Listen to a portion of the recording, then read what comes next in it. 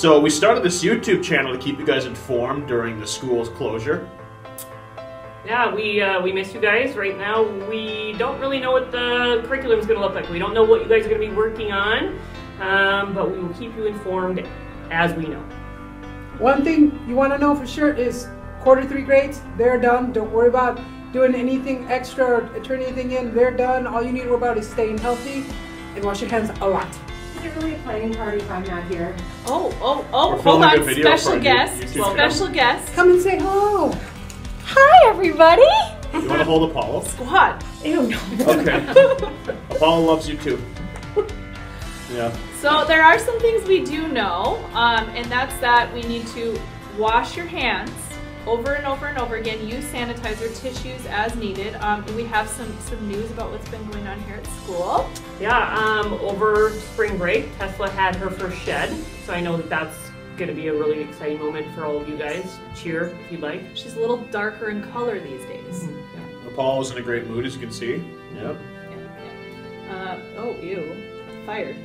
Yeah. Fired? Yeah. Was there anything new with you, What did we Miss get Wood? this one? So I came here on Saturday Yeah, we do cover. to plan, and I walk over to my counter, and on my counter is a fish in a tank. A fish in a tank, and it's plugged in, and next to the fish with the tank is food and water conditioner. Again, it's a fish in a tank on the counter. And so immediately I called Mr. Owens, because who else would I call at this moment? And I said, Owens, why is there a fish in my classroom? And like a 14-year-old child, he said, what are you talking about? Guilty. Yeah. And so then I said, I don't want a fish in my classroom. And he said, I don't know what you're talking about. And so I said, I'm moving the fish from my classroom. And so I moved the fish from my classroom into Mrs. Devine's classroom. Mrs. Devine did not want the fish either. I called Mr. Owens and let him know that Yep. I do not want any critters Yep. in my room. For some reason, I'm the first person that gets called on all these things. Yeah. Follow up.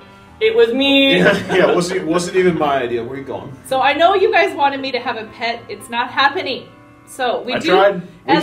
As a team, we do have a new pet, but it is living in Mr. Owens' classroom. We'll show you a picture of it right now.